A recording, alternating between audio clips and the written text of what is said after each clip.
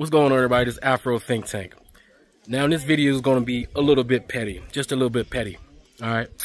Now, said that there's this Boochie Bear, Uncle Ruckus dude, right? Who's upset because intellectually he can't match me, and politically he can't stand up to me, right? And we know what people do when intellectually and politically they can't stand up to somebody. Just like they daddy massa, Donald Trump, they start throwing insults, right?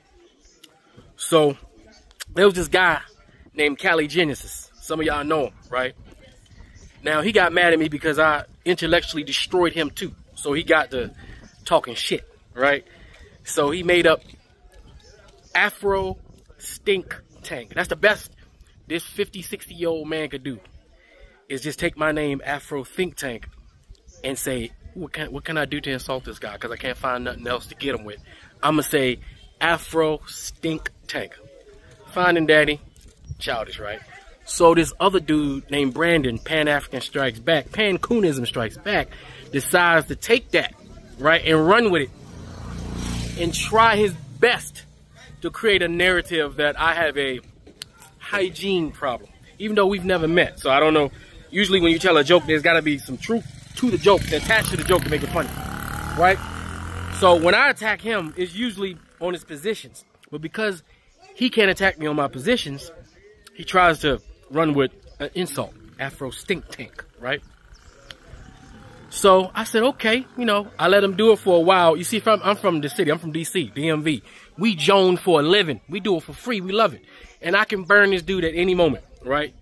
But I choose not to. But I could not help myself this time. I could not help myself. And I always use his own words against him. So what I'm about to do is use his words against him, since he's made so many shorts trying to question my hygiene for some weird reason, because he's not even creative enough to come up with his own jokes, right?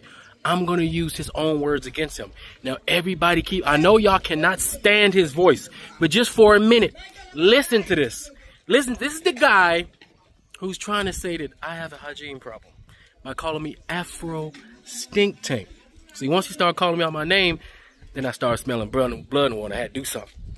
So without further ado, this is the guy who calls me Afro Stink Tank.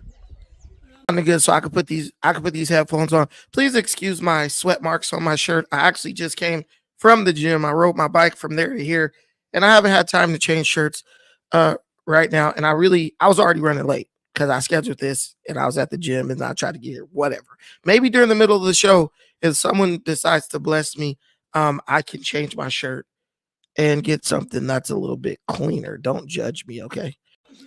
So the guy who's so pressed to get on live to tell all 5 of his subscribers that still watch him, despite his subscriber count, only 5 of them still watch him.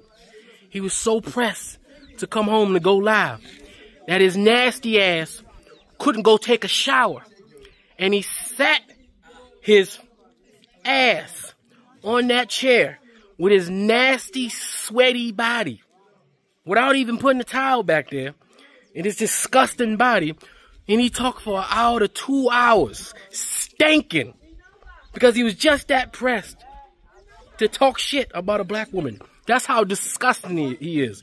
Keep in mind, that's the same guy calling me Afro Stink Tank. Have you ever heard of projection? Huh. This is the definition of projection. Anyway, that's all I gotta say. Afro Think Tank. Learn something, teach something. I'm out.